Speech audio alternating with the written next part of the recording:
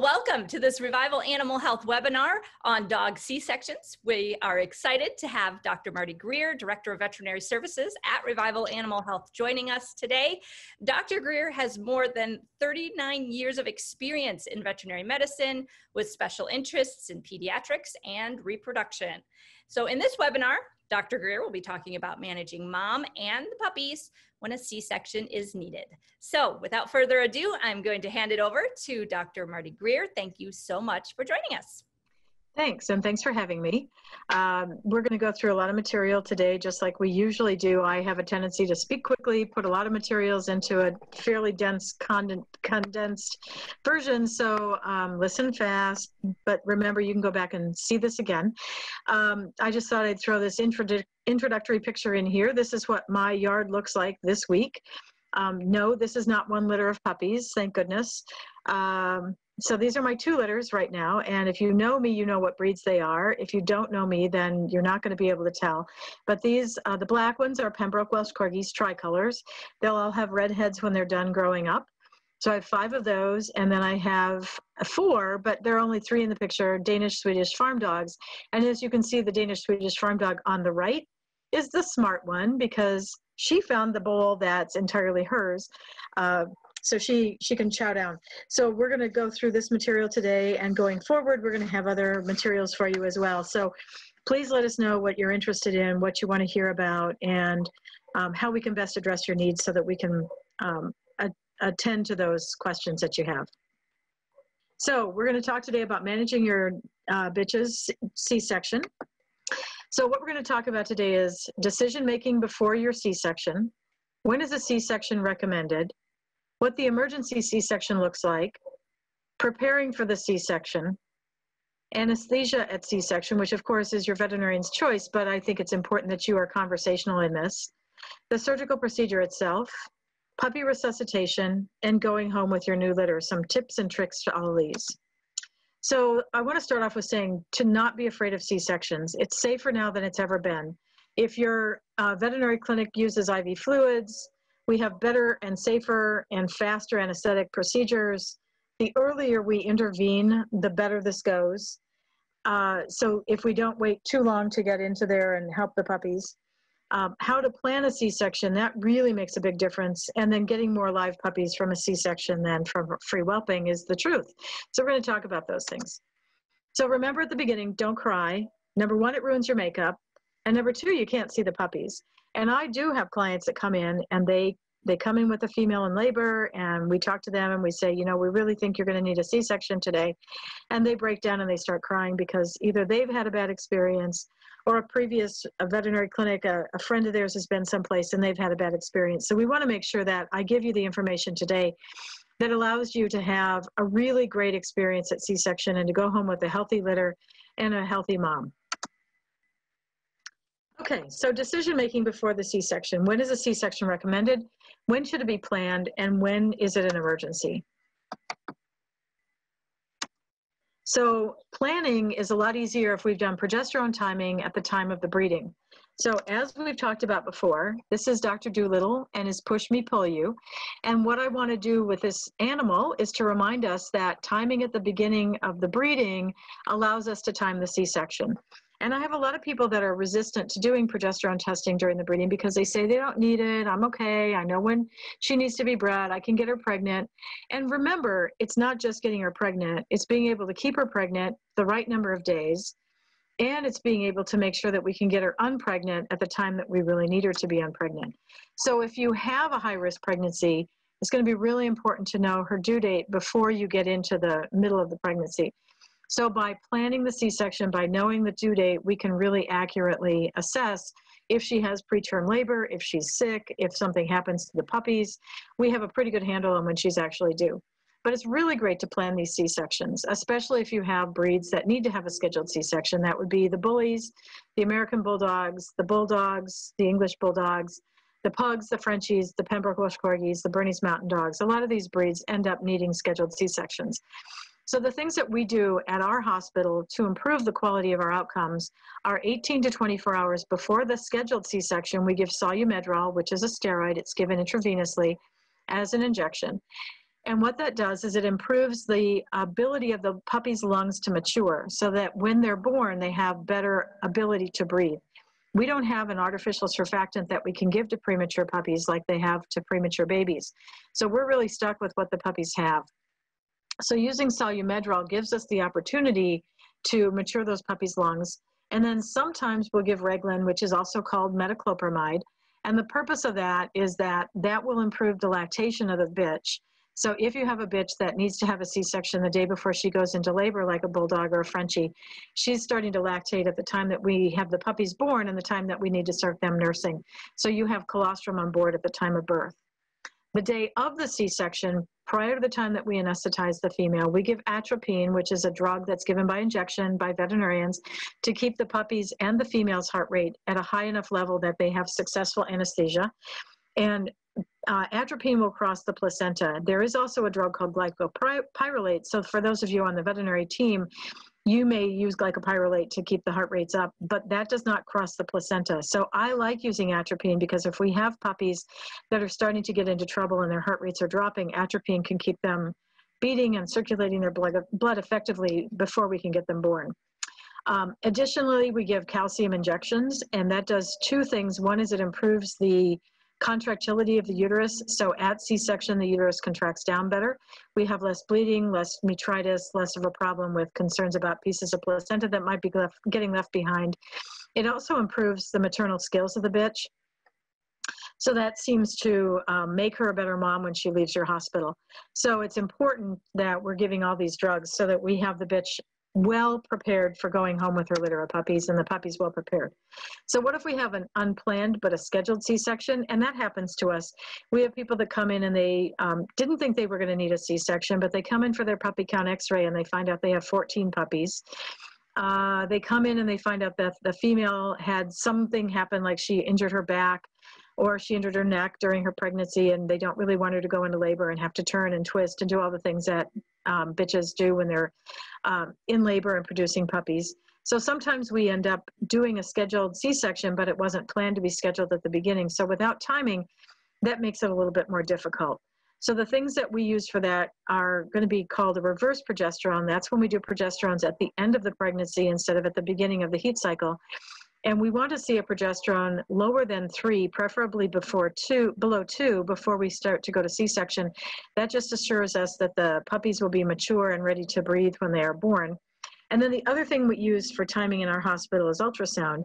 And ultrasound can be really useful in assessing whether the puppies are mature enough to be born. So I'm going to show you videos of ultrasound here in just a couple of minutes so that you have a handle on what that looks like. So remember I said that progesterone timing can be really helpful at the beginning so that we know exactly when we want to do our C-section, because believe it or not, veterinarians do not have a crystal ball. So we know from our progesterone testing that we've been doing for over 20 years that timing is everything, not just for getting her pregnant, but for getting her unpregnant as well. So if we time from ovulation, we know how many days a bitch should be pregnant, and that's 63. So 61 days from ovulation, we do our C-sections on our bully breeds, the Frenchies, the English Bulldogs, the short-faced breeds, and 62 days for everybody else. So if I have a golden retriever with 10 puppies, she's going to be on day 62. If I have a bulldog with 2 puppies, she's going to be on day 61 from ovulation, ovulation being progesterone of 5. So we know reverse progesterones, that the C-section should be safe if the progesterone is less than 3. And a lot of vet clinics now can do progesterones in-house in their own machines, so you can now get results back in less than an hour. We don't have to send them out at some of the hospitals because about 60% of vet clinics that have the IDEX Catalyst machine can now run these in-house. We also look at skeletal maturity. So if we take a puppy count x-ray, we can see how mature the skeletons look. That can be a key. Ultrasound, looking at both gut motility and the development of the kidney, can be key. Lactation, so if the bitch is lactating and if she's starting to nest, those are all keys that we're probably safe to go ahead and go to C-section. And I want as many of these stars to align as possible. I don't want to just look at a progesterone. I want to look at ultrasound. I want to look at the date that she was bred. I want all this information to make sure that we're making great choices. So this video shows intestinal motility on an ultrasound of a puppy. So in the center of the screen, you can kind of see a bright white section, a little sort of linear section, and you can see it looks like there's some trickling of fluid. That is intestinal motility. So if your veterinarian has a great ultrasound machine and they're experienced at this, with ultrasound, you can look at the intestines and determine if that puppy is mature enough to be born. And then this is also an ultrasound. This is an ultrasound of the kidney. And again, right in the center of the screen, you can see some black, large areas, and not off to the right, but in the center. And that's, you see that thing that's sort of oval or oblong, that's a kidney. And you can look at a puppy that day 58, day 59, you cannot see their kidneys. You get to day 62 and boom, all of a sudden the kidneys just pop off the screen.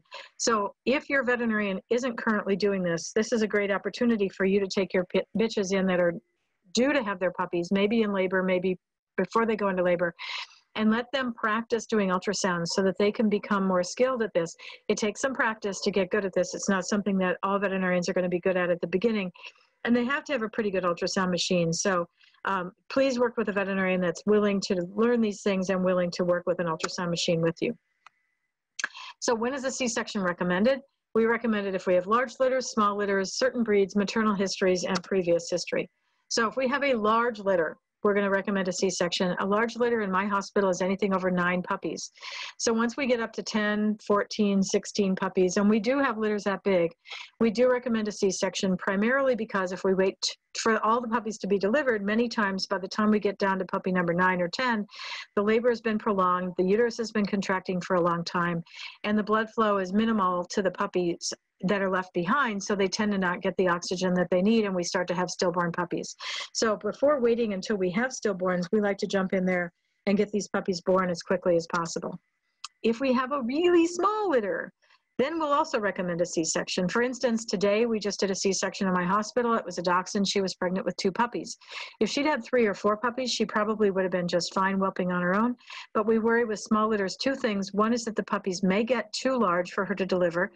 And number 2 is she may not go into labor at an appropriate time, and the placenta may start to age out and not continue to deliver blood and oxygen to the puppies. The problem with small litters is labor is initiated in the bitch by the puppies, not by her ovaries saying it's time to go into labor. So if we have really small litters, they're not stressed, they don't have a lot of worry, they just wait in there for the stress levels to start to happen, and the placentas can then start to deteriorate. And by the time we get to day 64, day 65 from the ovulation, those placentas aren't carrying blood to the puppies anymore. So if we have a small litter, we recommend a C-section. This is a pug. This is a litter of 2 pug puppies. This semen was frozen semen that we used on this particular bitch. These puppies were born on Easter Sunday. The family lived in Chicago. They didn't want to go to the emergency clinic on Easter. And this was the top producing pug dog of all time that had the last unit of semen left on him. So you can bet that we weren't going to wait for this female to go into heat, get into trouble, and end up at an emergency clinic in the middle of the night where they weren't going to get the kind of care they needed for a C-section. And if you haven't experienced anything quite yet with COVID, I'm going to tell you right now that emergency clinics are, in general, really overwhelmed by the caseload. Their staff is frequently a smaller staff than they are used to having, and we're really struggling in veterinary medicine right now to get the number of staff members and the ability to get the number of clients in that we need to. So our local emergency clinic is telling us sometimes there's a 4 to 6 hour wait to see the doctor. So please be aware of that. Don't wait until you're in trouble and then call your local emergency clinic and find out that they're not going to be able to accommodate your needs. So plan a little bit more ahead going forward than you've had to in the past, because things have changed during COVID. The other reasons that we may want to do a C-section would be maternal history. That would be if the female has a history of not being a good bitch in labor. I had a client that called the other day. He'd had a German Shepherd. She was the most active German Shepherd you could possibly imagine. During her first labor, she delivered 4 puppies, quit on number 5. We went in to get number 5 out. This time she quit after 1 puppy, and I said to him, have you given calcium? Yes. Have you given oxytocin? Yes. And he said, you know what, I'm on puppy 1, I've got 5 to go. I'm not going to wait. I'm coming now. So I appreciate someone that thinks ahead and realizes that if they have a bitch that's just not a good whelper, I mean, she's fit, she's active, she's an amazingly active, athletic dog. Labor's just not her thing. So be able to plan ahead. If the bitch has had a pelvic fracture, some kind of trauma, she's going to have narrowing of her birth canal and not be able to deliver puppies. If she has a vaginal stricture or hyperplasia, those polyps that protrude from the vagina, those are going to be in the way during labor. So have her checked with a finger exam prior to the time of the breeding and prior to the time of the whelping to see if there's enough room for a puppy. If you can only get one finger in there, I'm going to guess your puppies are bigger around than that. So you probably want to start planning for a C-section. We also recommended if the semen is very limited, it's the last frozen semen in existence on a dog. If the bitch has been diagnosed with herpes during her pregnancy, she's at increased risk of passing herpes to the puppies if they're born vaginally, so we recommend a C-section. If we look at the size of the puppies on an x-ray or a position of a puppy and it's really obvious that that puppy's not going to come out through the birth canal, like it's C-shaped and it's trying to come out shoulder first, just go to C-section. Don't think you can reposition the puppy. Or if the bitch has been ill with diabetes, she's had an injury, something that should interfere with her ability to have a good, healthy labor, you may just want to go ahead and schedule the C-section. So those are all the things that we want to talk about. So dystocia, a dystocia is the word that we use whether it's a human or an animal. It's the inability of a female to expel a fetus without assistance. The average number of dogs that have this is about 5%, but we get into English bulldogs, French bulldogs, it's around 90%. And what you do really need to know is that 75% of the time, if we have a dystocia, it's due to the bitch, and 25% is because of the fetus. So we're going to talk about the differences in those. In maternal causes, it can be that she has uterine inertia, really common in greater Swiss mountain dogs, Bernese mountain dogs, and certain other breeds like that German Shepherd. Her uterus didn't contract well. So that accounts for almost 50% of the times that we go to C-section. Partial uterine inertia accounts for 23%, meaning that she just didn't have effective contraction. She had some. 1% would be a narrow, bony birth canal. So either she was made funny when she was developing or she had a pelvic fracture. Uterine torsions account for 1%. That's when one uterine horn flips over the other and the puppies just can't get down and engage into the cervix and initiate good labor. Hydroallantosis is hydrops. That's when the bitch has an excessive amount of fluid in her uterus that overstretches the uterus. The uterus can't effectively contract because it's so large, it doesn't have good contractions. So in those cases, then we want to make sure that we take those females. And sometimes you can tell on ultrasound. Sometimes you can just tell by looking at the puppies the bitch that the uterus and the belly looks more distended than it should for the number of puppies that are in there. Vaginal septums, those happen 0.5% of the time, so it's not very common. But again, that is a possibility that you have something abnormal in the vagina, that she has two parts to the vagina or a septum or some stricture in the vagina that interferes with her ability to deliver puppies. So that accounts for 75% of the dystocias. 25% are because of the fetus. So that's when a puppy's in an odd position. I've had them come out shoulder first. I've had them come out where they open their mouth and their jaw is now open, and so it catches the jaw on the vagina, and so they can't deliver the puppy. So there's a lot of weird things that puppies can do. Sometimes they'll come down one horn, and instead of coming into the cervix, they'll take a wrong turn and head back north.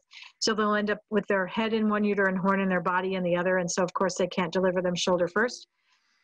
6% of the time, it's an oversized puppy. That's a puppy that's just too large to fit through the birth canal. We did a C-section last Saturday that we had boxer puppies that were 22-ounce puppies. They were just too big for the bitch. 1% of the time is a malformation, and that's when a puppy is maybe a walrus puppy, a puppy that's got some other defect with the way it's made, and it's simply not going to fit through the birth canal. It's not going to be able to come down effectively. 1% of the time, the puppies are already dead, and they lose the fluid from around them, and they just don't have enough lubrication to effectively come through the birth canal.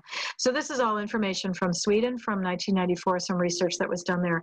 But it gives us a pretty good idea of what all the reasons are. So there's oftentimes a reason, but sometimes we cannot diagnose it before we go to surgery. So if you end up with dystocia, you can ask your veterinarian if they were able to determine the cause. If it's a fetal cause, it probably won't happen on the next C-section or the next pregnancy.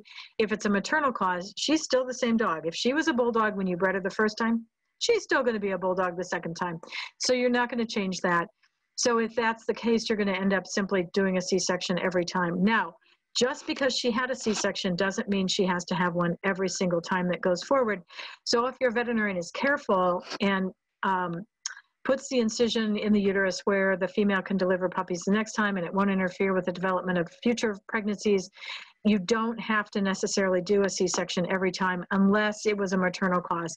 If it was a fetal cause, like the uterine horn had flipped, that's kind of random. If it's a malformation of a puppy, an oversized puppy, you'll probably be okay.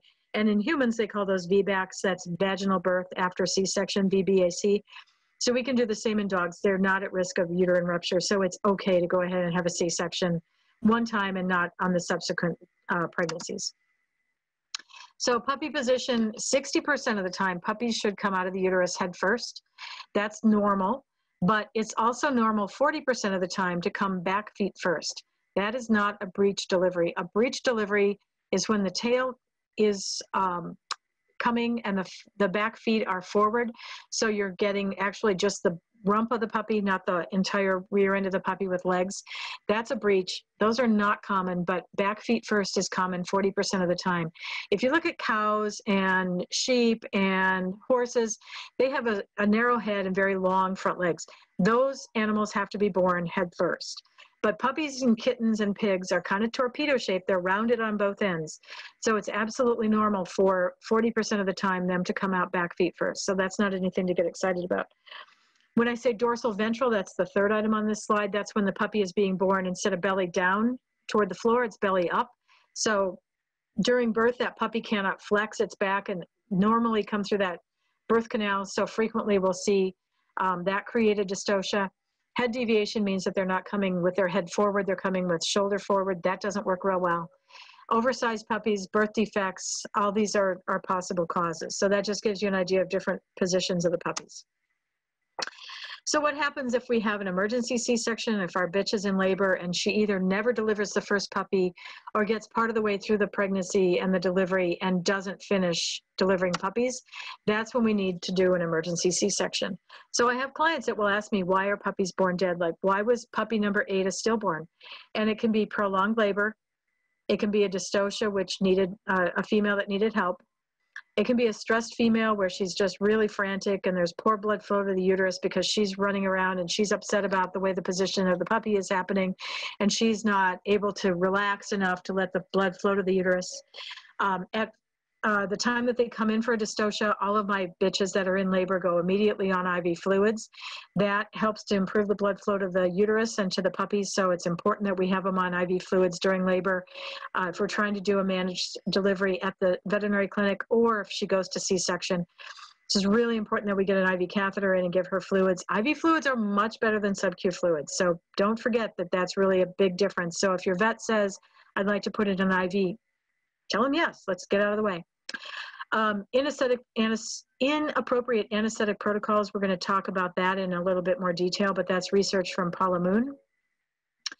Genetic abnormalities, obviously genetic abnormalities and inborn defects of metabolism, there's nothing we can do to prevent those. If we have puppies that have something wrong with them, it's just the way it is. So sadly, those puppies cannot be saved or revived. And then there can be infectious causes. So we can see infections like herpes virus that happened to the bitch during a pregnancy. She may just have mild kennel cough, but the puppies can be profoundly affected and be born dead because of something like herpes. We can see bacterial infections that get up through the cervix and into the uterus, and the bitch can have a septic pregnancy. So there's a lot of reasons that puppies are born dead. Some of these we can control, like how long her labor is and how stressed she is and giving her fluids, what kind of anesthetics we use. Some of them we cannot. So we do our very best, but sometimes in spite of our best efforts, we don't always have the outcomes, the great outcomes that we're hoping for. So if we are doing an emergency C-section, we know that our outcomes are definitely better if the surgery is not an emergency. We know that our outcomes for puppy survival are better if the bitch is not a brachycephalic, meaning a bulldog, a French bulldog. We know we have better outcomes if there are 4 puppies or less in the litter, if there are no deformed puppies, if all the puppies breathe spontaneously or one vocalized spontaneously. And then we're going to talk about anesthetics. So back in the old days, we used to use methoxyflurane as a gas. That is not recommended. Neither is ketamine, xylazine, which is Rompin, dexdomitor, which is frequently used in other anesthetic protocols, but is never appropriate during a C-section. So you want to talk to your veterinarian if this is somebody you routinely use before you end up in the middle of the night in a crisis about what anesthetic agents they use, because we're going to tell you what ones are the best. So the question then is, does she need a C-section? And the answers are, don't wait too long. So make sure that you're thinking ahead. How many puppies are left? Like the guy that had 5 puppies still inside and the German Shepherd, and she'd only delivered 1. Let's go to surgery now while we still have good, healthy puppies. What's her condition? If she becomes distressed or in any kind of trouble, we want to make sure that we're not waiting so long that she's in trouble. We had a bitch that presented here in April who had a glucose of 23 and a calcium of 8. This dog was in a preeclampsia situation. She was in big trouble. So we had to give her good supportive care so that we could deliver her puppies. Has she responded to oxytocin? That's an important question, is have you given some? And we're not going to talk much about oxytocin today, but I am going to say most people tend to give too much too often, so be really careful. And we do already have a presentation about oxytocin use, so I don't want to go into details. What time of the day is it? So don't wait until 15 minutes before your vet clinic closes to call and say, I think I'm in trouble. Call them at 1 o'clock in the afternoon. Don't wait until 5:45 and say, you know, you don't mind if you stay late, do you? Because you know what? Everybody thinks they have a vet that'll be willing to stay late for them. And that gets really hard on the staff after a while to stay late every single night. They have families and they have other lives too. And what alternatives do you have to your care? So do you have an emergency clinic that's nearby that can accommodate you? Or are you out in the boonies? Or are you at a place that the emergency clinics are so overwhelmed that they can't manage your C-section? So don't wait until you're up against the wall and have no options left. So when is an emergency C-section needed? Well, if you're using Whelpwise and they can see that the fetal heart rates are starting to decline below 160, you need a C-section. If you're using Whelpwise, which is a uterine contraction monitoring service, and they say the uterine contraction patterns are not effective, you need a C-section. If there's been more than 2 hours from the last puppy, you need a C-section. If you have puppies that are being born dead, don't wait for another puppy to be born dead. Go to the vet, get a C-section. Or if you go in and there's an x-ray or an ultrasound that suggests that there's a problem with the presentation or the viability of the puppies, get a C-section. So don't wait until there's only 3 dead puppies left. That's no fun for anybody. It's not fun for your staff. It's not fun for the veterinarian. It's not fun for you. So if you get the feeling something's not right, you need to go in and get these diagnostics done so you know. When else is an emergency C-section needed? If you see green vaginal discharge before the first puppy is born, that means there's placental separation. Now, clearly after the first puppy, you do have placental separation. So green discharge between puppies is normal. Green discharge before the first puppy, green means go at my hospital. So if you see green, that means you call right now, you come in right now, and we're going to have your dog on the table in 30 minutes. That includes time to get the catheter in, get the blood work done, get the EKG done, and get everything prepped and ready to go. So you need to have a veterinary clinic that's able to do this for you. When else do you need an emergency C-section? Well, if you've planned in advance and it fell apart, like she was supposed to have her C-section on Friday, but Thursday she decided to go into labor, well, then it's an emergency. If you have fetal distress or maternal distress, you have an emergency. Or I trust my clients. If they have this feeling that they call me and say, I don't know, Dr. Greer, I just feel like something's wrong. I believe them because they know their bitches. They know what their previous litter was like. If they don't feel like something's going the way it should be, I'm like, get in the car, get a box for the puppies, get in the car and come now. I don't care that you're in your pajamas. I don't care that you didn't have supper. Just get in the car and let's go. So the things that you can do as the owner of the dog for preparation are going to be knowing her due date based on progesterone timing, giving her a bath using chlorhexidine shampoo before the C-section 2 or 3 days before so that she's clean, she has no bacteria or limited bacteria in her skin, you've gotten the fecal material off. Sometimes we have a little bit of shaving done along the mammary chain. If you know you're going to have a fuzzy dog like a golden retriever or corgi, it can be helpful to get her groomed up ahead of time. Have your supplies packed up, the stuff you want to travel with, the blankets, the Dealy mucus trap, the bulb syringe. Don't wait until you're calling your vet saying, I think I'm in trouble. Have the organizational system that you can throw stuff into a box and be out of your house in 3 minutes. Make sure you have gas in your car. Like I've had clients call me and say, I'm going to have to stop and buy gas. Really, you have a pregnant dog and it's January and you didn't think having a full tank of gas was a good idea? You need to plan ahead. Get plenty of sleep before it, so that you're well rested when you take your dog home. I use a lot of Fundaries collars or Adapto collars. Those are the pheromone collars. They're not lavender. They're actually pheromones. They're the hormone that a bitch makes in her placental fluids and in her mammary glands. It's calming to the puppies. It's calming to the bitch. So get those collars on them. If I'm scheduling a C-section, I put those on the bitches 3 days before they're due. Make sure she's fasting. So don't feed her right up until the minute that she goes into labor, if you know her due date is coming. Now, you sometimes can't tell, and feeding can be a useful tool in determining if they're ready to go into labor or not, because some will stop eating. But if you're scheduled a C-section, especially if you have a bully breed, don't feed her right before you go to the vet. And then the Breeder's Edge Oxymama product is an herbal product that helps bitches to lactate. So these are some really simple, basic things that you can do at home that are going to make a big difference in your outcomes. What should the veterinary clinic be doing, and what do you expect at the vet clinic? Number one, they're going to need to do blood work and an EKG if they do those at their hospital before she goes to surgery, just to make sure she's healthy and stable and that the C-section will go well. We'll do an ultrasound, like I said, to look at the puppies for maturity and to check heart rates. If puppy heart rates are below 160, I'm running to the surgery room. I'm not, I'm going to knock everybody else out of the way and say, I'm sorry, I know you had an appointment for a vaccination this afternoon, but I'm going to take this dog to C-section first, because if I know I'm in trouble, I'm going to go. And we've already talked about the intestinal motility and the kidney development on ultrasound to know that the puppies are mature. The bitch needs to be on IV fluids, period, in a discussion. That shouldn't even be a negotiable at your vet clinic. They should put in an IV catheter and start fluids, and you should not complain about that. For the short-faced dogs, sometimes we'll give some oxygen by face mask in advance of the C-section. Some bitches will fight that. Some tolerate it pretty well. It's a good way to get better oxygenation to the puppies while she's in labor. Metoclopramide is Reglan. That will improve not only her lactation, it'll help her make milk better, but it'll also make it less likely that she'll vomit at the time that she's put under anesthesia. So that can be helpful. Before we put our bitches under anesthesia, we shave their bellies. I don't want them on the table under anesthesia any longer than absolutely necessary. As soon as she's out, I want to start getting puppies delivered, so I have her shaved in advance.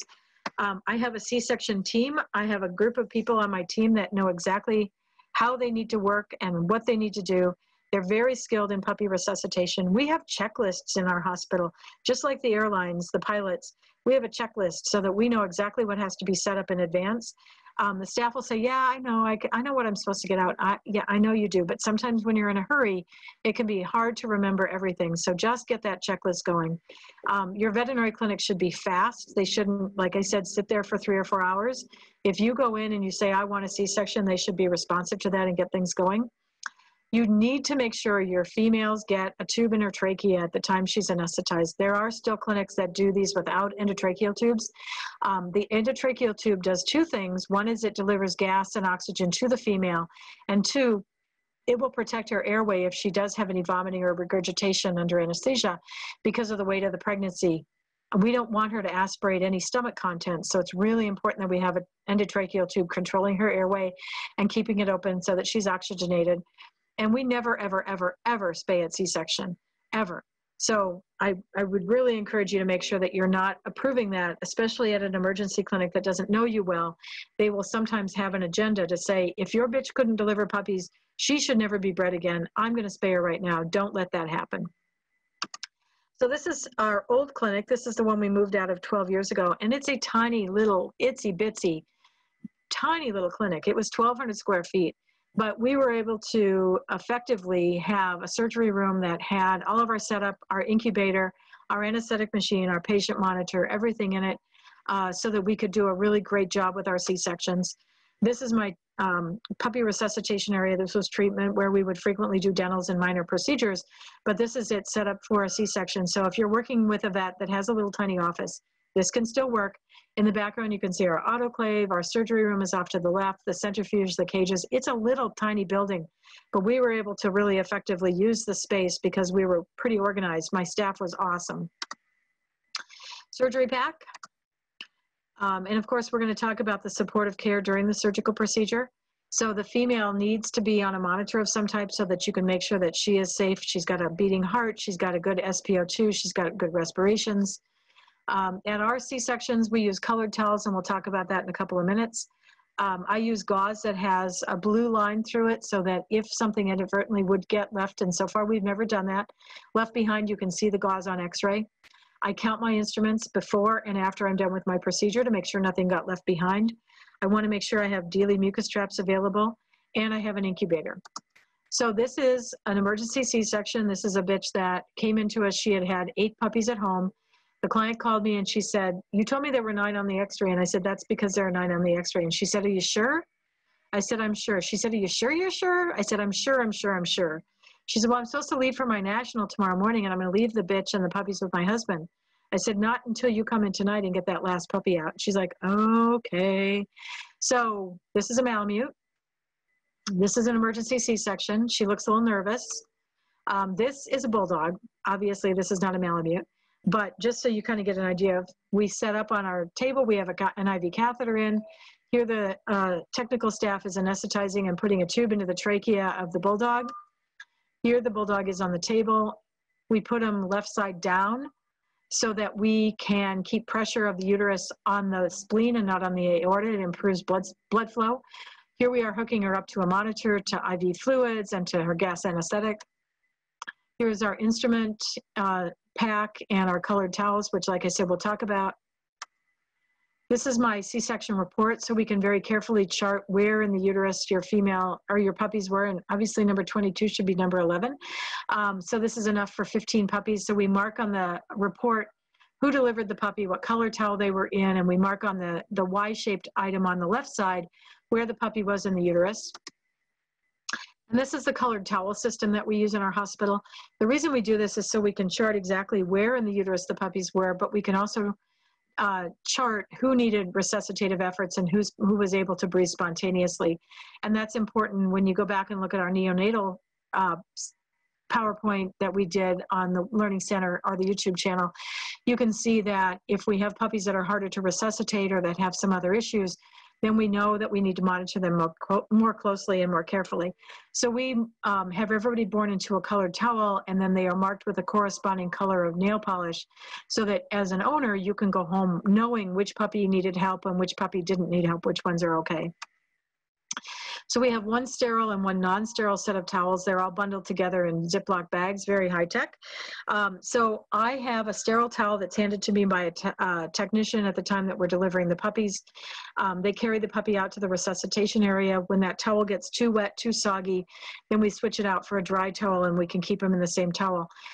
It also works really well if I have one experienced and one inexperienced person resuscitating puppies. The inexperienced person can do a good job of resuscitating a healthy puppy, and then the more experienced people can take over, and we can keep track of who got Dopram, who got caffeine, who needed the daily mucus trap, who breathed on their own, who was spontaneously breathing, what they weighed, what their placenta weighed, all the information that we want at the time that we are delivering puppies. I use fingernail polish. Some people will use neck bands as identification, but there are different ways to do it. At C-section, I use a clear adhesive drape on my bitches. The reason being that then we don't have to scrub their nipples with chlorhexidine, which is our surgical scrub. That makes their nipples taste bad, but it also makes it harder for puppies to find the nipple. There was a study done in rat pups that if the nipples weren't scrubbed, the rat pups were better able to find the nipples. And we've been doing this for, gosh, probably 8 years. And I think it does improve the maternal bonding of the puppy to the mom because they have an easier time finding the nipples. So I use these adhesive drapes. They can be purchased sterilely and be used at your veterinary clinic. So this is this instrument tray, the incision. This is the uterine horn with the puppy in it. This is that single puppy that you see, the Malamute. This is what a uterine horn looks like. You can see that kind of green train track looking stripe down the uterus. That's where a previous incision was from a previous C-section. That's completely normal, not anything to worry about, but it is an interesting variation so that you know what that looks like. Here's the puppy being delivered out of the uterine horn. We take the placenta out at the same time. This is a Bulldog puppy. This is Alyssa catching a puppy into the sterile colored towel. And then this is a litter of puppies we delivered that was a litter of 16 Springer puppies. So you can see with the colored towel system, it makes it a lot easier for us to keep track of who was where and who got which resuscitation. Here we are back to delivering the puppy and then managing the post puppy. So this is Sloopy. This is the little Malamute puppy that decided she wasn't going to be born without a C-section. These are bulldog puppies in my incubator, my old incubator.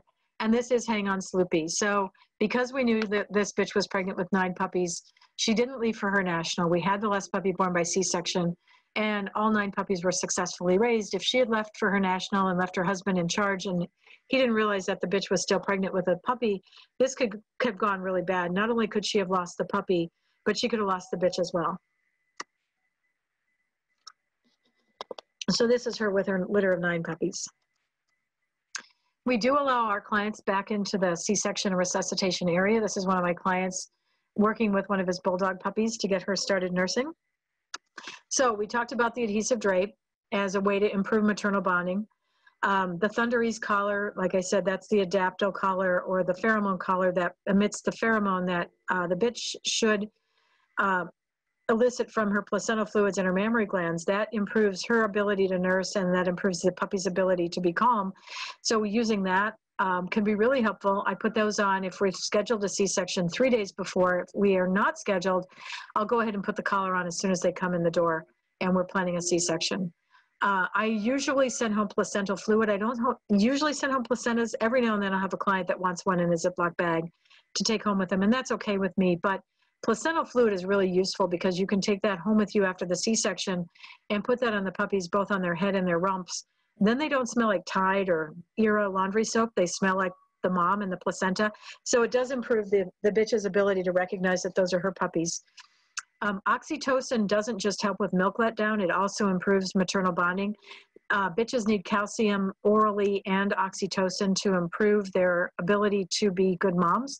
So if we give oxytocin by injection or by nasal spray, and we give calcium orally, and the gel that you can see in this picture is the most effective and the fastest working product of calcium other than injectable, those two together will improve maternal bonding. Sometimes you'll have some bitches that are kind of snarky toward their puppies. I actually had one of my own do that, and the puppies were born vaginally. So every now and then you'll get that. It doesn't happen often, but it is important to know how to respond to that if it does occur. So get calcium into her, get some oxytocin into her. If she has had a C-section, please, please, please take home pain medication for your dog. Don't tell your vet you don't need it. Don't tell him she's fine without it. I will tell you they're better moms. They're more relaxed. They lactate better. They let the puppies crawl around on them much more effectively if they've had a non-steroidal anti-inflammatory or pain medication after her surgery. I always give an injection at the time that the last puppy is born, and then we send home a 3-day supply with the bitches. I use Medicam. You can use Rimadyl. There's good ones on the market. I've been using those products for close to 21 years and have never looked back. Every single time I've done it, I've been glad I have. The bitches are better moms. I've never had a puppy go into kidney failure because of it. I've never had a bitch get into trouble because of it. I will tell you, it makes a huge difference in her ability to be a good mom. So please, please, please ask your vet for non-steroidals. A lot of people use either Tramadol or gabapentin. That can make them drowsy and make them more likely to lay on a puppy or step on a puppy. So get a good drug. But Rimadyl and Medicam are safe. I've used them for 2, 3, 4 generations of dogs now, and I've not seen any negative effects. So please ask for those. Bitches are not euphoric enough to say that they don't need a pain medication after a C-section. And then individual puppy care is really important, that we're providing that so that each puppy has a chance to get up to the nipple and nurse effectively. So again, here's the adhesive drape. As far as anesthetic protocols, we had been using propofol for many years, and about 2.5 years ago switched over to Lafaxin. They're both a very short-acting injectable anesthetic. They are super safe for the bitches, super safe for the puppies. So we do that until we get the puppies or the bitch under anesthesia, and then we'll turn on gas anesthesia, either sevoflurane or isoflurane. They're both good anesthetic drugs. And then, like I said, Rimadyl, Medicam, but probably not Tramadol to go home for post-op. So Paula Moon in the year 2000 did a really nice study that involved 3,908 puppies out of 807 C-section delivered litters. She was a resident at Cornell. at the vet school there during the time that she was collecting this data. And she sent out questionnaires to practices in veterinary schools and in private practice like ours. She sent them to 109 practices across the United States and Canada. And the data she got back was analyzed to determine how many puppies were surviving at birth, how many puppies were still alive 2 hours later, and how many puppies were alive 7 days later. So her data very clearly showed across the board a 5 to 6% higher puppy survival rate if puppies were born by C-section than if they were born by vaginal delivery. So it's very clear that there's a big difference and a very successful way to do C-sections by using a C-section instead of vaginal birth. And she did not tell anybody what anesthetic agents to use, but she did analyze what was used. And she determined that isoflurane, sevoflurane, and propofol were the safest. And this was done before alfaxin came to market. So I would include alfaxin enthusiastically on this list. But your veterinary clinic just really has to avoid the use of ketamine, the use of Rompin, Domitor, and Dexdomitor, which are alpha-2 antagonists. They need to avoid methoxyflurane, which is an old anesthetic gas. And they need to avoid using local anesthesia only. And believe it or not, there are still clinics that do C-sections with acepromazine and local anesthesia and no general anesthesia for the dogs. And that is just medically inappropriate in the year 2020. We just really need to have better control over our bitches' airways and their pain management during the delivery of puppies. So we want to talk a little bit about puppy resuscitation. I'm an enthusiastic and big fan of the puppy warmer incubator and the puppy warmer oxygen concentrator. We have very good success with these, and these are affordable enough that you can purchase these from Revival and have these at your own kennel for raising puppies. So either at the time that they're born or if they end up with a sick puppy, this is really invaluable in saving puppies. Again, this is Alyssa, and you can see Heidi. They're using a Dealy mucus trap to resuscitate a bulldog puppy. This is a way that we suction out the puppies so that we can get the material out of their airway. This works differently than a bulb syringe. I alternate back and forth between a bulb syringe and a Dealy. And when you are using a Dealy mucus trap, you can see Heather in this picture is smiling. She is smiling because her Dealy mucus trap isn't so full that she is now using that as a straw. So once you get about half full on the Dealy mucus trap, you need to stop, take the top off, empty it, and then go back to using it again. So here's a little video clip of John using a Dealy mucus trap. And it's pretty intuitive. It's not hard to learn to use. He's just doing a little bit of gentle stimulation and encouraging this puppy to start breathing. And all he's doing is just putting the Dealy mucus trap into the one tube is in his mouth, the other tube is in the puppy, just about an inch. And he's just giving the puppy some suction so that we get rid of the fluid in the airway. And you can hear this puppy starts breathing. And next to him on the table, you can see the C-section report with a list of the puppies and what their birth order was, and then owners sitting in the background waiting for their puppies. During resuscitation, you want to keep the puppies warm and safe. Don't let them roll off the table and onto the floor. Keep them warm with a heating pad or with a hot water bottle. If you're not sure if the puppies are breathing, grab your stethoscope. You can get those for very little money on Revival Animal Health's website. And if you have a puppy with a curl to the tongue and you can hear a heartbeat, you want to continue to try resuscitative efforts. If you're unable to resuscitate with just the Dealy and the bulb syringe, you can use the GV26 acupuncture point, which you can do with a hypodermic needle. And by stimulating the puppy by putting the needle into the nostril area, you can get that puppy to start breathing in many cases. If they're still not breathing at that point, I use caffeine tablets, and you can just buy these as no-dose tablets at any truck stop or Walmart. We just dissolve this into a cc of water, put a drop on the tongue, and then you can repeat it if you need to if the puppy continues to have irregular respirations. Dopram is an injectable product. It's a prescription item. It tends to be a little bit controversial, but if the puppy after 10 minutes is still not breathing and you've cleared the airway and you've done everything else right, then we will do a 1/10 of a cc injection into the puppy's tongue. I only do that if it's a last resort. And if at that point the puppy's still not breathing, then my technician will intubate the puppy. Now this is obviously an adult dog on the right-hand side, but it shows the head position of how the endotracheal tube is placed. And then we use a very small tube that is made for puppy resuscitation to intubate with. So you can see this puppy has a curl to the tongue. It's bright pink. This is a puppy that we want to continue to work with. And using something as simple as a laryngoscope, You can see Alyssa here is placing an endotracheal tube into this puppy. And again, if you are willing to take chocolate chip cookies to your vet clinic, they are most likely going to learn how to resuscitate puppies and perhaps even intubate them, and then you can ventilate them from there. I don't have such great success with this product. I do have great success with the $10 Dealy mucus trap. So if you don't already have a Dealy, which is this little device, I should have put another picture in, sorry about that. If you don't have a Dealy already, these are about $10 in the catalog. Please go ahead and get one ordered so that the next time you have a litter of puppies, you are prepared for that. Because the Dealy will save lives, I will guarantee you, you will find $10 well spent. If a puppy is born with meconium, we'll send these guys home on antibiotics, usually Clavamox drops. Meconium is the first fetal stool. You can see this bulldog puppy is bright yellow. It's supposed to be a white puppy. That's a sign of meconium. And the puppy on the right-hand side, you can see fecal material up on its shoulder. That's fecal material on my surgery table from the puppy. So one of the reasons we want to track puppies is so that if we do resuscitation and we find that they have antibiotics, or they find they have meconium, they go home on antibiotics. So they need to be monitored for weight gain. Puppies need to be monitored for resuscitation efforts. And we've talked in the past about APGAR scores.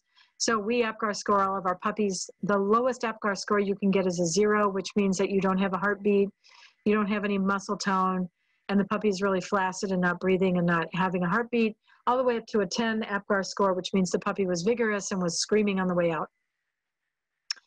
So I just want to reiterate the importance of pain medication, the importance of Reglan to improve lactation, oxytocin not only to improve lactation, but to improve the maternal bonding, the use of tincture of iodine for umbilical cord treatment, the use of dewormers during pregnancy and early after the puppies are born, the importance of taking home the milk replacer and the feeding tube and bottle so that you're prepared to feed the puppies, and the importance of using kaolin and pectin, not the human kaopectate, if you have puppies with diarrhea. And at some point after the puppies are born, mom's going to have diarrhea, you're going to have diarrhea, the puppies are going to have diarrhea, somebody's going to have diarrhea. So just have kaolin and pectin at home.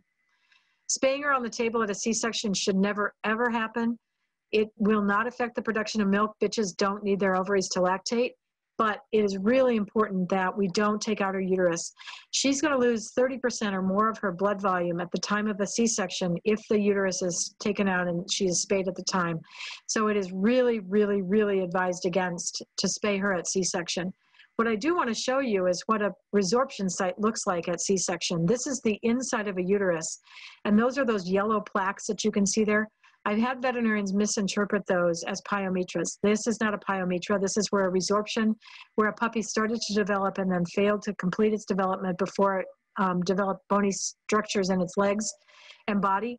So this is not a pyometra. This is not an infection. You can culture this. You'll never grow anything. Just flush out the uterus, sew her back up, send her home, let her keep her uterus. Do not spay at the C-section. And these are serosal cysts. On the bottom of that picture, you can see a bunch of cysts. We see these really commonly, especially in Bernese Mountain Dogs and Golden Retrievers that have previously had a C-section. Again, these are not any reason to spay a dog because this does not interfere with future fertility, with future breeding. Those are just normal structures that we see after a C-section has been done on those two breeds. So remember that it's important that you don't cut corners at C-section. There are no bargains in parachutes and C-sections. Don't buy a discount parachute and don't buy a discount C-section. It doesn't come cheap to get IV fluids, to have great staff, to have enough staff, to have the right anesthetic, and to have appropriate drugs at anesthesia and post-op. So make sure that you know that a C-section isn't going to be the cheapest surgery you've ever had done, but done well, it can be really, really important. We do encourage our puppies to nurse before they leave our hospital. And I do just want to briefly go through a couple of things here on taking the puppies home. It's important that we take them home with the tincture of iodine, and this is the product that we carry at Revival. That's an iodine and alcohol combination. So this will help dry up the cord and keep them from developing an infection in the cord. So please make sure you're dipping your cords. These are the scissors that we've developed so that you can have an appropriate scissor to cut the umbilical cord. When I say dip the cord, I really mean dip the cord. So in this case, what I want to do is take the bottle that I've taken out of the large bottle, put it into a small bottle. I put the tincture of iodine in the bottle. And when I say dip, I mean dip. So I will rotate the puppy and completely encase the umbilical cord in tincture of iodine. That will keep the infection from happening. If your bitches are not eating and drinking well after their C-section, they're not going to lactate well. So starter mousse can be really helpful in getting her to drink. You can mix that with a bucket of water. You can give her sub-Q fluids to help encourage her to lactate. We also know that bratwurst, oatmeal, and sweet potatoes are used on the human side to improve lactation. We've talked before about using Reglan to improve lactation, so that does a good job of getting the milk to come in. That, along with oxytocin, Reglan helps them make milk. Oxytocin helps them let down their milk. So my dose for oxytocin is very, very small. We give 1/2 to 3 units per dose, and we'll do that 4 to 6 times a day along with warm compresses to encourage lactation. And the Reglan dose, metoclopramide and Reglan are the same thing. That's a 0.3 milligram per kilogram, 3 times a day dose. It comes as an injectable, it comes as an oral liquid, and it comes as a tablet. So it comes in any of those 3 forms. Your veterinary clinic can have that either at their hospital or you can get it at a human pharmacy. And then OxyMama is the product that we carry at Revival that will improve lactation. A couple times we've talked about the calming collar. This is the box that it comes in. This is what it looks like. It's called Thunder Ease. And then I want to really emphasize the importance of oral calcium and injectable calcium, not only to improve delivery of the puppies, but to reduce the risk of eclampsia, which is low calcium in the bitch after she's had a litter of puppies and is nursing, to reduce her aggression toward her puppies and to reduce her aggression toward visitors. So calcium is a really important product. That gel works quickly and it works really well. Like I said, placental fluid is really helpful. We usually also stimulate the inside of the cervix. When I'm doing a C-section, I just do this at home because you can't get in there adequately, but at the C-section, I usually reach down to the cervix and do a little stimulation because that seems to improve the maternal bonding when she wakes up. This is how my postpartum fluid goes home. The placental fluid, I save some in a bowl at the C-section and put it in a bottle to send home and put on the puppy's head and rump so that the bitch recognizes those as her puppies. And some of our inexperienced bitches will be aggressive toward their own puppies. These are accidents that have happened to clients. So giving calcium, getting them on pain medication, using the Thunder Ease collar, and sometimes you simply have to physically separate the bitch and put her in a muzzle when she's with the puppies, is you may just absolutely have to do that to keep the puppies safe. This is really tragic when it happens. So don't let her hurt her puppies. Be with her as long as you don't think she's safe. Make sure you don't overstress her by too many people and too many animals staring at her. Give her her space because postpartum stress can be really upsetting to the bitch. So I just want you to all have really good outcomes at C-section, really good outcomes at vaginal deliveries. And I want to thank you all for coming today. Sorry we ran a little bit over. We can have you stay on as long as you can for questions. But if you have to go, we'll get those questions answered for you later. Thank you so much, Dr. Greer. Great information there. And we do have some questions that people have submitted. One of the questions we got, any tips or tricks or ideas on how to get a mom to eat after a C-section? Yeah, and that can be a little bit tricky. The pain medication certainly helps. She's going to feel better if she's on Rimadyl or Metacam. The starter mousse can be used not just in her drinking water, but it can be used as a top dressing on the food. I feed bratwurst, and a lot of females don't eat really all that well after their C-section, or in fact, even after vaginal delivery. I think they've been stressed, they've eaten some placentas, it's just a lot going on. So I do a lot of things with starter mousse, with bratwurst, with chicken broth. Get out your Instant Pot or your crock pot, throw some chicken legs and thighs in the crock pot, cook those up, and then offer them to the female so that she has an opportunity to eat something really yummy. Give her a little bit of ice cream, a little bit of yogurt. Yogurt will help her tummy to feel a little bit better. And within a day or two, they'll start to eat. Sometimes they don't want to leave the puppies either. They're so attached to their brand new puppies that they're like, nope, I'm busy. I can't eat. So sometimes just taking her out of the whelping box, getting her away from them for a few minutes, giving her a place in the kitchen to eat instead of in the kennel can be really helpful as well. Okay, another question we have, do you suggest allowing or encouraging the female to eat the placenta? And if so, how many? Yeah, and if they do, I let my bitches eat 1 or 2, but if she's halfway through labor and you end up having to go in and have a C-section, I've actually had bitches vomit up their placentas at the induction of anesthesia at the C-section. So I tend to be pretty conservative and try to maybe let them eat one or two, but not all of them. If she eats 14 placentas, she's going to be a sick girl. She's going to end up with diarrhea. She's likely to vomit. So try to limit it to just a little bit. They really don't need them nutritionally. If you're feeding an appropriate diet of puppy food or performance food, they're going to get plenty of nutrients. Remember, bitches ate their placentas to keep predators from coming along and finding their puppies in the den. And I'm guessing most of you don't have a wolf walking through your kennel. So I think that it's probably pretty safe if you just take the placentas and throw them out. But one or two at the most is all I'd let a bitch have. Okay, our next question, you talked a lot about Breeder's Edge Oxymama, and somebody asked, when do you start giving Oxymama and what exactly is it? Oxymama is an herbal preparation. It combines fenugreek with some other herbal ingredients that improves lactation. And I'll generally start it, if I have a bitch that I know isn't, or a line of bitches I know that aren't great lactating bitches, I'll start it 2 or 3 days before they're due. If they tend to already have enough mammary development, you don't want her dripping all her colostrum out before she delivers. So it's going to depend a little bit on the dog. There's not a hard and fast answer. But if she's been on progesterone to keep her pregnant, if she's a bitch from a line of dogs that doesn't lactate well, if you don't think she's going to eat well, then I would start the Oxymama a day or two before she's due. They come as a chewable with a molasses base, and I'll tell you, my dogs would eat the entire bottle. So don't turn your back, because if you open it and, you know, she knocks it on the floor and starts to get to it, she'll eat the whole thing if you give her a chance to. And I'll often give those to the bitch, even though I have my bitches fasting at C-section, I'll often give 1 or 2 to the large bitches and let them chew one before we go to surgery if they're not lactating well and we're doing a planned C-section. I want them lactating when they wake up. Okay, we have time for about one more question here. Does a scheduled C-section affect the mama's milk production if it's done at day 60 or 61? Doing it at day 60 or 61 is what affects the milk production, not the C-section. So you're going to have puppies born before she's programmed to start lactating.